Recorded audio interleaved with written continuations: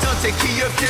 왠지 형이랑 나랑 맞추고 받고 했던 때 벽지도 화장실도 베란다도 다 파란 집 그때 난 여기가 막 되게 넓은 집인 줄 알았지 but 내 연망이 너무 컸어 그리 넓어 보이던 새 집도 이제는 너무 좁아졌어 17평 아우디 스생 코찍질이 시절 엊그제 같은데 그래 우리도 꽤 많이 컸어 좋은 거 언제나 다 남들의 몫이었고 불투명한 미래 걱정에 항상 몫이었고 연마 시상식 선배 가수들 보며 몸에 엮고 했던 꾸지란 기억 잊지 말고 딱 넣어두자고 우리의 냄새가 나 여기서 이 향기 잊지 말자 우리가 어디건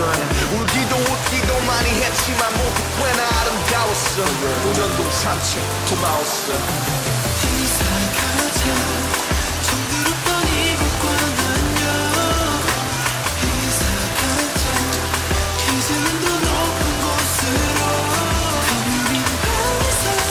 마지막 짐을 들고 나가려다가 잠시 돌아본다 꿈꿨던 시간들아 이제 안녕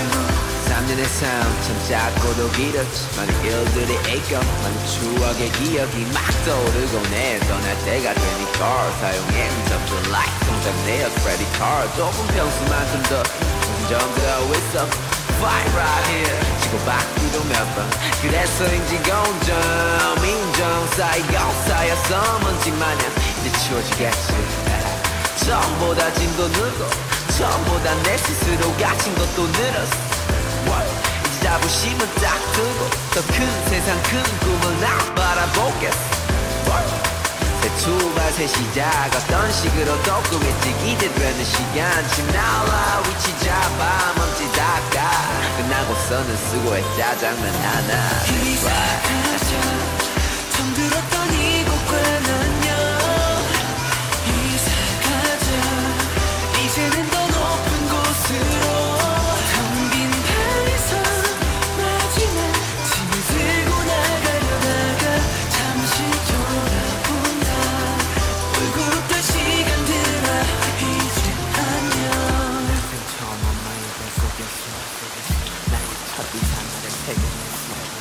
희미한 기억 나의 인사의 대가는 엄마 심장의 기계와 광활한 흉터였어 2010년 그 해결 대구에서 철없던 내가 이 세상에 크게 재고 내 서상업적 일한 집으로 이사간 대가는 요 바가지 돈 따라기라면 나 향한 손가락지요 이처럼 인사는 내게 참 많은 걸 남겼지 그게 좋던 싫던 내 삶 속에서 많은 걸 바꿨지 내 삶은 월세 나도 매달려 알아 내 자존심은 보증금다건 채 하루를 살아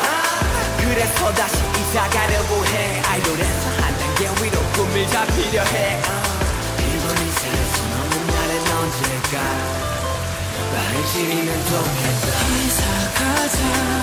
정들었던 이곳과 안녕 이사 가자 이제는 더 높은 곳으로 텅 빈 방에서 마지막 짐을 들고 나가려다가 잠시 돌아본다 울고 웃던 시간들아 이제 안녕 이사 가자 정들었던 이곳과 안녕 이사 가자 이제는 더 높은 곳으로 텅 빈 방에서 마지막 짐을 들고 나가려다가 잠시 돌아본다 울고 웃던 시간들아 이젠 안녕 Everyone's afraid of changes.